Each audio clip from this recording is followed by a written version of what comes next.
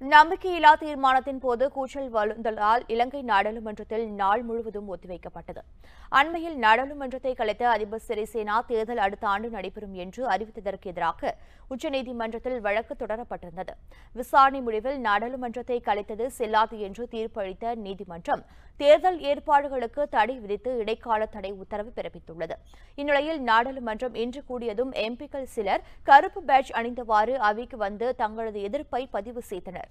இதன் பின்பு ராஜபக்சேவை பிரதமராக நியமித்ததை எதிர்த்து ஜேவிபி கட்சியினர் நம்பிக்கையில்லா தீர்மானம் கொண்டு வந்தனர். இந்த தீர்மானத்தை ஏற்றுக்கொண்ட சபாநாயகர் கரு ஜெயசூர்யா வாக்கு நடத்த முன்வந்தார்.